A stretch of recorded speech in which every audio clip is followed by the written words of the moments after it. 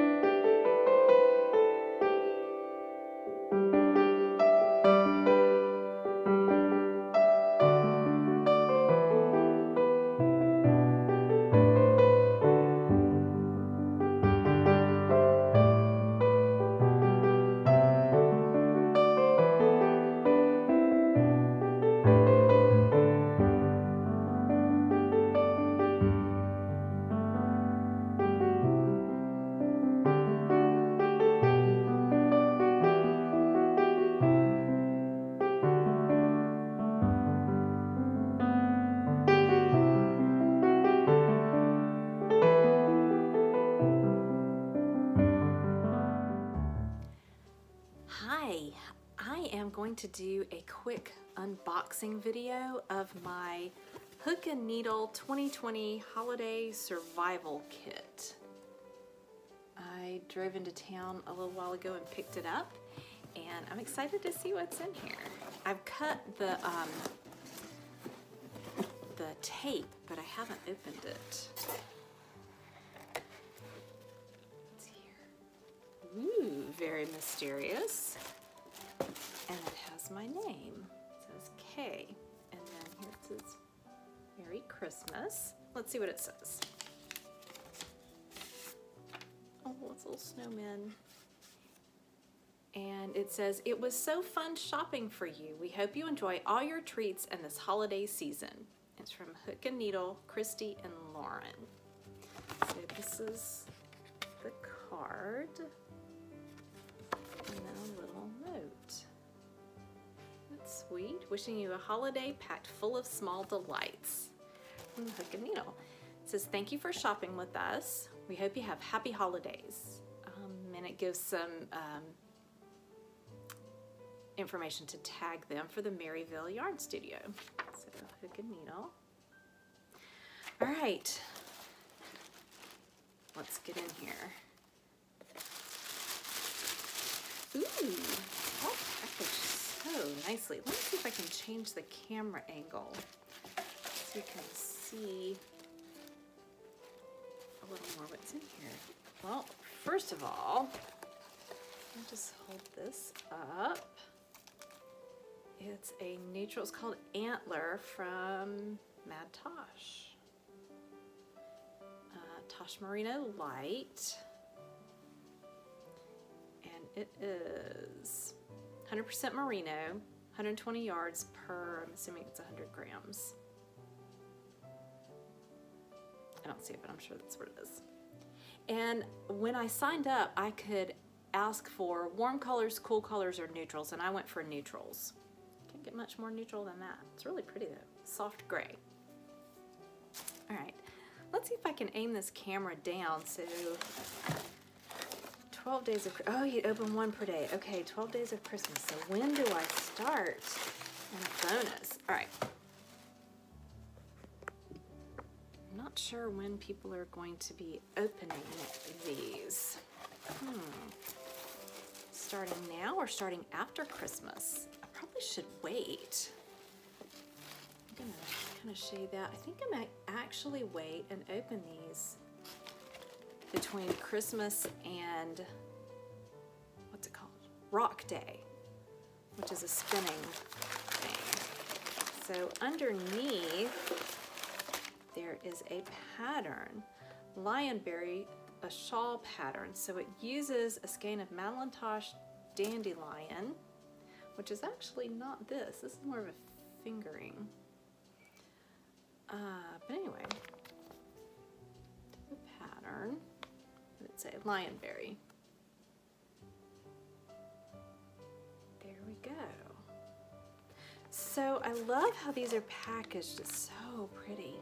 I need to check and see if people are start these now or later? This one's day one. Definitely feels interesting. How pretty is this? So I will get back to you soon. I'll let you know for sure if I'm gonna go ahead and start opening stuff, whoops, or if we will do, thing is crooked. Go ahead and start opening stuff, or if I will wait until after Christmas. But anyway, I'm excited to see this. All right, hi Bentley. Merry Christmas.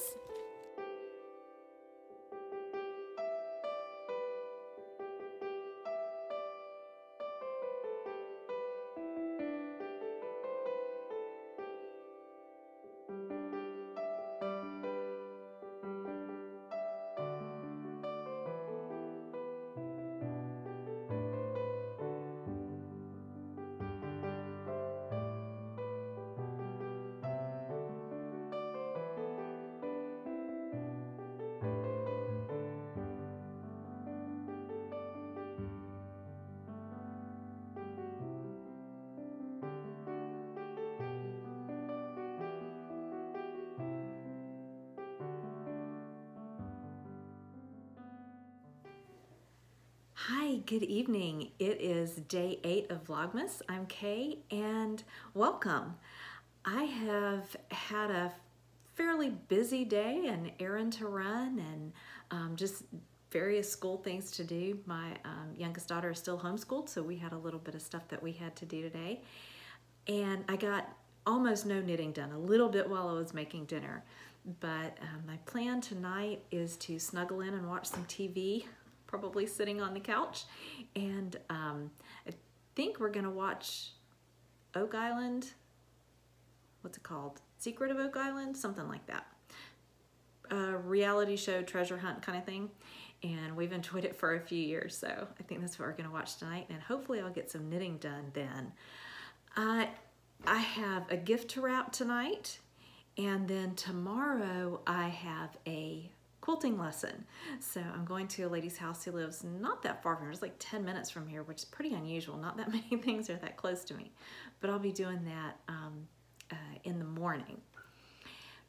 Before we go tonight, I do want to read another short passage from A Christmas Carol. Picked it out a little while ago.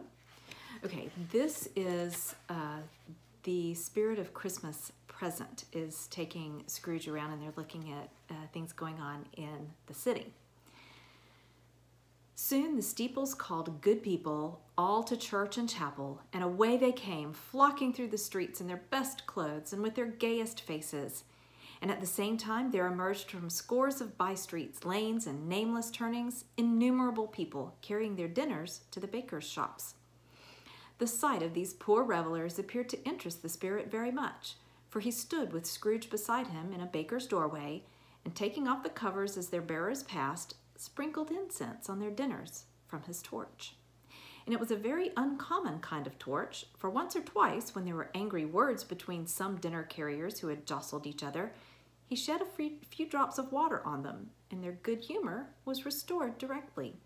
For they said, it was a shame to quarrel upon Christmas Day, and so it was. God love it, so it was. In time the bells ceased, and the bakers were shut up, and yet there was a genial shadowing forth of all these dinners, and the progress of their cooking in the thawed blotch of wet above each baker's oven, where the pavement smoked as if its stones were cooking too. Is there a peculiar flavor in what you sprinkle from your torch? Asked Scrooge. There is, my own.